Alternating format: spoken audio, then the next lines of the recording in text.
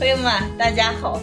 我们小一鸣住院了，前几天娃娃咳嗽了，在家里给配了血药，做了几天雾化，不见好转。我们来到市里的医院给检查了一下，说要住院了。娃娃是肺炎，然后现在吊了几天了，娃娃状况也好多了，估计再有上2-3天就能出院了。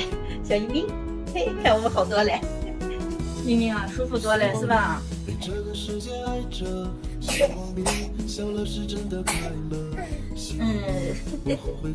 尤其像我们小一鸣这么大娃娃，最担心的就是感冒、发烧、咳嗽这些。有时候在想，让大人能替的话，几天就扛过个，但是没办法，还是躲不过个，只能好好的照顾娃娃，好好的观察，好好的看。我们小一鸣快出院的了，出院以后继续给大家分享视频，朋友们，下期见，拜拜。小一鸣，拜拜。